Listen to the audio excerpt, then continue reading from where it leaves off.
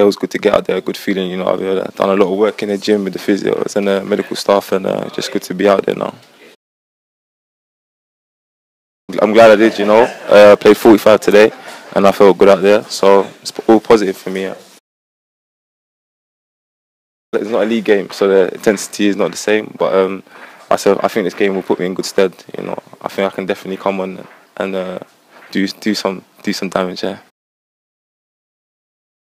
For me, I just want to, like I've said in a lot of interviews, I just want to be on the pitch, you know, be fit for a long period of time. I think I'm confident in myself that if I stay fit, you know, I'll produce moments and I'll produce good goals and, you know, assists like that. But I just want to be out there, you know, not in the treatment. I'm a big lad. If you see me play today, I was taking big hits. So now I'm a big lad, you know, and I'm ready. You know, I just want to, like I say, touch wood, be lucky, and just stay fit. Yeah. I'm itching, you know. I think I can make an impact for this team, and that's my aim, you know.